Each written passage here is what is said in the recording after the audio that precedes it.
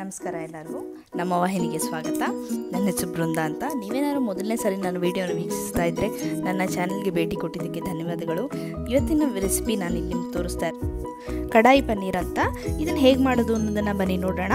ಇದರಲ್ಲಿ ವಿಶೇಷ ಏನು ಅಂದರೆ ನಾವು ಮಸಾಲೆ ಪದಾರ್ಥಗಳನ್ನು ಫ್ರೆಶ್ ಆಗಿ ಮಾಡಿಕೊಂಡು ಬಳಸ್ತಿರೋದೇ ಇದರ ವಿಶೇಷ. ಇಲ್ಲಿ ನಾನು ಒಂದು 300 ಗ್ರಾಮ್ ಅಷ್ಟು ಪನ್ನೀರನ್ನ ತೊಗೊಂಡಿದ್ದೀನಿ. ಹಾಗೆ ಒಂದು ದಪ್ಪ ಮೆಣಸಿನಕಾಯಿ, 2 ಈರುಳ್ಳಿ ಸಾಧಾರಣ ಗಾತ್ರದ್ದು, ಹಾಗೆಯೇ 4 ಟೊಮ್ಯಾಟೊನ ತೊಗೋತಾ ಇದ್ದೀನಿ. ಒಂದು ಈರುಳ್ಳಿನ ನಾನು ನಿಮಗೆ ವಿಡಿಯೋದಲ್ಲಿ ತೋರಿಸ್ತಿರೋ ಹಾಗೆ ಸ್ವಲ್ಪ ದೊಡ್ಡದಾಗಿ ಹೆಚ್ಕೋತಾ ಇದ್ದೀನಿ. ಹಾಗೆ ಎಲ್ಲ ಪದರಗಳನ್ನು ಬೇರೆ ಮಾಡ್ಕೋಬೇಕು. ಆಮೇಲೆ ಇನ್ನೊಂದು ಈರುಳ್ಳಿನ ಯಾವ ರೀತಿ ಬೇಕಾದ್ರೂ ಹೆಚ್ಕೋಬೋದು, ಅಂದರೆ ಚಿಕ್ಕದಾಗಾರೋ ಹೆಚ್ಕೋಬೋದು ಅಥವಾ ದಪ್ಪಕ್ಕಾರೋ ಹೆಚ್ಕೋಬೋದು. ಇಲ್ಲಿ ನೋಡಿ ಎಲ್ಲ ಪದರಗಳನ್ನು ಬೇರೆ ಮಾಡ್ಕೋತಾ ಇದ್ದೀನಿ. ಇನ್ನೊಂದು ಈರುಳ್ಳಿನ ನಾನು ಇಲ್ಲಿ ಹುರಿಯೋಕ್ಕೆ ಬಳಸೋದ್ರಿಂದ ತೆಳ್ಳಗೆ ಹೆಚ್ಕೊಂಡಿದ್ದೀನಿ ಸ್ಲೈಸ್ ಥರ. ಹಾಗೆ ದಪ್ಪ ಮೆಣಸಿನ್ಕಾಯಿನ ಚೌಕಾಕಾರವಾಗಿ ಹೆಚ್ಕೋತಾ ಇದ್ದೀನಿ. ಮತ್ತು ಟೊಮ್ಯಾಟೊನೂ ಅಷ್ಟೇ, ತುಂಬ ಏನು ಸಣ್ಣಗೆ ಹೆಚ್ಕೋಬೇಕಾಗಿಲ್ಲ. ಇಲ್ಲಿ ನೋಡಿ ಈ ರೀತಿಯಾಗಿ ಕ್ಯಾಪ್ಸಿಕಮ್ ಹೆಚ್ಚಿರೋದು ಮತ್ತು ಈರುಳ್ಳಿನ ಈ ರೀತಿಯಾಗಿ ಹೆಚ್ಚಿರೋದು ರೆಡಿಯಾಗಿದೆ. ಈಗ ನಾನು 1.5 ಇಂಚಷ್ಟು ಶುಂಠಿನ ತೊಗೊಂಡಿದ್ದೀನಿ. ಇದನ್ನು ಕೂಡ ತುಂಬ ಸಣ್ಣಗೇನು ಹೆಚ್ಕೊಳ್ಳೋದು ಬೇಡ. ಹಾಗೆ ಒಂದು 5 ರಿಂದ 6 ಬೆಳ್ಳುಳ್ಳಿ ಹೆಸರು. ಇದಿಷ್ಟು ಪದಾರ್ಥಗಳನ್ನು ರುಬ್ಬೋದಕ್ಕೆ ಮತ್ತು ಮಿಕ್ಸರಲ್ಲಿ ಪೇಸ್ಟ್ ಮಾಡ್ಕೊಳ್ಳೋದಕ್ಕೆ ಬಳಸ್ತೀನಿ. ಹಾಗೆ ಇಲ್ಲಿ ಡ್ರೈ ಮಸಾಲೆ ಪೌಡ್ರನ್ನ ಮಾಡ್ಕೋಬೇಕಾಗತ್ತೆ. ಅದಕ್ಕೆ ಏನೇನು ಬೇಕು ಅನ್ನೋದನ್ನು ನಾನು ನಿಮ್ಗೆ ತೋರಿಸ್ತಾ ಹೋಗ್ತೀನಿ. ಒಂದು ಬಾಣಲೆ ಅಥವಾ ಪ್ಯಾನ್ನ ತೊಗೊಳ್ಳಿ. ಇದನ್ನು ಬಿಸಿ ಆದಮೇಲೆ ಇದಕ್ಕೆ ಎಣ್ಣೆ ಏನು ಹಾಕೋದು ಬೇಡ. ಹಾಗೆ ಇದು ಡ್ರೈ ರೋಸ್ಟ್ ಮಾಡ್ಕೊಳ್ಳೋದು. ಈ ಡ್ರೈ ರೋಸ್ಟ್ ಮಾಡ್ಕೊಳ್ಳೋಕ್ಕೆ ನಾನು ಇಲ್ಲಿ ಬಳಸ್ಕೊತಿರೋಂತಹ ಪದಾರ್ಥಗಳು ಕೊತ್ತಂಬರಿ ಬೀಜ ಅಥವಾ ಧನಿಯಾ 1 ರಿಂದ 1.5 ಸ್ಪೂನಷ್ಟು ಹಾಕೋತಾ ಇದ್ದೀನಿ. ಹಾಗೆ 1 ಸ್ಪೂನಷ್ಟು ಜೀರಿಗೆ. ಇಲ್ಲಿ ಹೆಚ್ಚು ಕಮ್ಮಿ ನಾನು 300 ರಿಂದ 350 ಗ್ರಾಮ್ ಅಷ್ಟು ಪನ್ನೀರನ್ನ ತೊಗೊಂಡಿದ್ದೀನಿ. ಆಮೇಲೆ ಜೀರಿಗೆ ಆದಮೇಲೆ ಸೋಂಪಿನ ಕಾಳು, ಇದು ಕೂಡ 3/4 ರಿಂದ 1 ಸ್ಪೂನಷ್ಟು ಸೋಂಪಿನ ಕಾಳು, ಮತ್ತು ಕರಿ ಮೆಣಸಿನ ಕಾಳು, ಸೋಂಪಿನ ಕಾಳನ್ನ ಹಾಕ್ಕೊಂಡಿದ್ದೀನಿ. ಹಾಗೆ ಕರಿ ಮೆಣಸು ಕಾಳು, ಇದು ಕೂಡ ಒಂದು 10 ರಿಂದ 15ರಷ್ಟು. ಇಷ್ಟನ್ನು ಹಾಕ್ಕೊಂಡು ಚೆನ್ನಾಗಿ ಡ್ರೈ ರೋಸ್ಟ್ ಮಾಡ್ಕೋಬೇಕಾಗತ್ತೆ. ಅಂದರೆ ಇದನ್ನು ತುಂಬ ಹುರಿಬಾರ್ದು. ಒಂದು ಸ್ವಲ್ಪ ಹೊತ್ತಾದಮೇಲೆ ಹುರಿತಿದ್ದಾಗ ಗಮ್ಮಂತ ವಾಸನೆ ಬರೋಕ್ಕೆ ಶುರುವಾಗುತ್ತೆ ಮಸಾಲೆ ಪದಾರ್ಥಗಳದ್ದು. ಆವಾಗ ಸ್ಟವ್ನ ಆಫ್ ಮಾಡಿ ಇದನ್ನು ಆರೋದಕ್ಕೆ ಇಟ್ಟರೆ ಆಮೇಲೆ ಪೌಡ್ರ್ ಮಾಡ್ಕೊಳ್ಳೋದಕ್ಕೆ ಈಸಿ ಆಗುತ್ತೆ. ಇದು ಹುರಿದಿರೋದನ್ನು ಪಕ್ಕಕ್ಕೆ ಇಟ್ಕೊಂಡು ಆಮೇಲೆ ಪೌಡ್ರ್ ಮಾಡಿ ಎತ್ತಿಟ್ಕೊಳ್ಳಿ. ಇದಾದಮೇಲೆ ನಾನು ಮಿಕ್ಸರ್ ಜಾರ್ನಲ್ಲಿ ಪೇಸ್ಟ್ ಮಾಡ್ಕೊಳ್ಳೋದಕ್ಕೆ ಏನೇನು ಹುರ್ಕೋತಾ ಇದ್ದೀನಿ ಅಂತ ತೋರಿಸ್ತಾ ಇದ್ದೀನಿ. 1 ಸ್ಪೂನಷ್ಟು ಎಣ್ಣೆ ತೊಗೊಂಡು ಅದಕ್ಕೆ ಬಾಣಲೆಗೆ ಹಾಕ್ಕೊಳ್ಳಿ. ಅದೇ ಬಾಣಲೆನೇ ಬಳಸ್ಕೋಬೋದು. ಅದಕ್ಕೆ ನಾನು ಹೆಚ್ಚಿಟ್ಕೊಂಡಿರುವಂತಹ ಬೆಳ್ಳುಳ್ಳಿ, ಶುಂಠಿ, ಹಸಿರು ಮೆಣಸಿನ್ಕಾಯಿ, ಈರುಳ್ಳಿ ಮತ್ತು ಸ್ವಲ್ಪ ಗೋಡಂಬಿ ಇದಿಷ್ಟನ್ನು ಹಾಕ್ಕೊಂಡು ಚೆನ್ನಾಗಿ ಹುರ್ಕೋತಾ ಇದ್ದೀನಿ.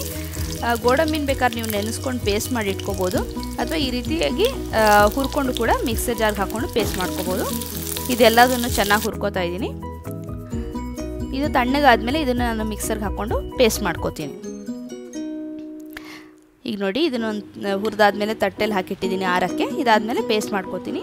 ಇದಲ್ಲದೇ ಕಡಾಯಿ ಪನ್ನೀರ್ಗೆ ಮಸಾಲೆ ಪೌಡ್ರುಗಳು ಯಾವುದ್ಯಾವ್ದು ಬೇಕು ಅಂತ ಹೇಳ್ತಾ ಹೋಗ್ತೀನಿ. ಒಂದು ಅರ್ಧ ಚಮಚದಷ್ಟು ಅರಿಶಿನ, 1 ಚಮಚದಷ್ಟು ಅಚ್ಕಾರದ ಪುಡಿ, ಹಾಗೆ ಹುರಿದು ಪುಡಿ ಮಾಡಿಟ್ಟಿರುವಂಥ ಮಸಾಲೆ ಪದಾರ್ಥ, ಹಾಗೆಯೇ ಗರಂ ಮಸಾಲ 1 ಚಮಚದಷ್ಟು. ಇದಿಷ್ಟು ಬೇಕಾಗಿರೋಂತಹ ಡ್ರೈ ಮಸಾಲೆ ಪೌಡರ್ಗಳಿದು. ಇದನ್ನೆಲ್ಲ ತಯಾರಿಟ್ಕೊಳ್ಳಿ. ಇದಾದಮೇಲೆ ಒಂದು ಪ್ಯಾನ್ ತೊಗೊಂಡು ಅದಕ್ಕೆ ಒಂದು 2 ರಿಂದ 2.5 ಸೌಟ್ನಷ್ಟು ಎಣ್ಣೆ ಹಾಕ್ಕೊಳ್ಳಿ.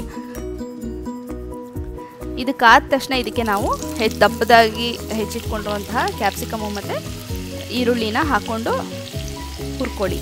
ಇಲ್ಲಿ ಒಂದು ಸ್ವಲ್ಪ ಉಪ್ಪನ್ನು ಹಾಕ್ಕೊಂಡ್ರೆ ಬೇಗನೂ ಬೇಯುತ್ತೆ ಮತ್ತು ಈ ತರಕಾರಿಗಳಿಗೂ ಕೂಡ ಉಪ್ಪು ಸೇರಿಕೊಳ್ಳುತ್ತೆ. ಇದನ್ನು ಚೆನ್ನಾಗಿ ಕೈ ಆಡಿಸ್ಕೊಳ್ಳಿ. ಇದು ಸ್ವಲ್ಪ ಬೆಂದಾದಮೇಲೆ ನಾವು ತಿರುವಿಟ್ಕೊಂಡಿರುವಂತಹ ಮಸಾಲೆ ಪದಾರ್ಥನ ಇದಕ್ಕೆ ಹಾಕ್ಕೊಳ್ಳೋಣ. ಈರುಳ್ಳಿ, ಟೊಮ್ಯಾಟೊ, ಶುಂಠಿ, ಬೆಳ್ಳುಳ್ಳಿ, ಹಸಿರು ಮೆಣಸಿನ್ಕಾಯಿ, ಗೋಡಂಬಿ ಇದನ್ನೆಲ್ಲ ಏನು ಹುರಿದು ಪೇಸ್ಟ್ ಮಾಡಿಟ್ಕೊಂಡಿದ್ದೀವೋ ಮಿಕ್ಸರ್ ಜಾರ್ನಲ್ಲಿ ಅದನ್ನು ಇದಕ್ಕೆ ಹಾಕೋತಾ ಇದ್ದೀನಿ. ನೋಡಿ, ಉಪ್ಪು ಮೊದಲೇ ಹೇಳಿದಾಗ ಒಂದು ಚಿಟಿಕೆ ಉಪ್ಪು ಹಾಕೋತಾ ಇದ್ದೀನಿ. ಅದರಿಂದ ಇದು ಬೇಯೋದು ಸಲೀಸಾಗುತ್ತೆ ಮತ್ತು ಇದಕ್ಕೂ ಕೂಡ ಉಪ್ಪು ಸೇರಿಕೊಳ್ಳುತ್ತೆ. ಮಿಕ್ಸರ್ ಜಾರ್ನಲ್ಲಿ ಪೇಸ್ಟ್ ಮಾಡಿ ಇಟ್ಕೊಂಡಿರೋ ಮಸಾಲೆ ಪದಾರ್ಥನ ಇದಕ್ಕೆ ಹಾಕ್ಕೊಂಡು ಆಮೇಲೆ ಚೆನ್ನಾಗಿ ಕೈ ಆಡಿಸ್ಕೊತೀನಿ. ಇದ್ರ ಜೊತೆಗೆ ಜೀರಾ ರೈಸ್ ತುಂಬ ಚೆನ್ನಾಗಿರುತ್ತೆ, ಅಥವಾ ಚಪಾತಿ ಕೂಡ ಚೆನ್ನಾಗಿರುತ್ತೆ. ಜೀರಾ ರೈಸ್ ಹೇಗೆ ಮಾಡೋದು ಅಂತ ಏನಾದ್ರು ನಿಮಗೆ ತಿಳ್ಕೊಬೇಕು ಅಂತಿದ್ರೆ ಇದರಲ್ಲಿ ನಾನು ಲಿಂಕ್ ಮಾಡಿರ್ತೀನಿ, ವಿಡಿಯೋನ ನೋಡಿ. ಈಗ ನಾನು ಆ ತರಕಾರಿನೆಲ್ಲ ಪಕ್ಕಕ್ಕೆ ಮಾಡಿಕೊಂಡು ಅಲ್ಲಿರೋ ಎಣ್ಣೆಗೆ ಈ ಅಚ್ಕಾರದ ಪುಡಿ ಮತ್ತು ಅರಿಶಿನ ಹಾಕೋತಾ ಇದ್ದೀನಿ. ಈ ರೀತಿ ಹಾಕೊಳ್ಳೋದ್ರಿಂದ ಕಲರ್ ಚೆನ್ನಾಗಿ ಬರುತ್ತೆ ಅಂತ ಅಷ್ಟೇ. ಮತ್ತು ಇನ್ನೊಂದು ಪ್ಯಾನ್ ತೊಗೊಂಡು ಮಾಡೋ ಅವಶ್ಯಕತೆಯೂ ಇರೋದಿಲ್ಲ. 1-2 ಸತಿ ಕೈ ಆಡಿಸ್ಕೊಂಡ್ರೆ ಸಾಕು. ಇದಾದಮೇಲೆ ನಾವು ಮೊದಲೇ ಹುರಿದು ಪುಡಿ ಮಾಡಿಟ್ಕೊಂಡಿರುವಂತಹ ಧನಿಯಾ, ಜೀರಿಗೆ ಮತ್ತು ಸೋಂಪಿನ ಕಾಳು, ಕರಿ ಮೆಣಸಿನ ಕಾಳು ಇದರದ್ದು ಪುಡಿನ ಹಾಕೋತಾ ಇದ್ದೀನಿ. ಇದು ಹಾಕಿದ್ಮೇಲೆ ಕೂಡ 1-2 ಸತಿ ಕೈ ಆಡಿಸ್ಕೊಳ್ಳಿ.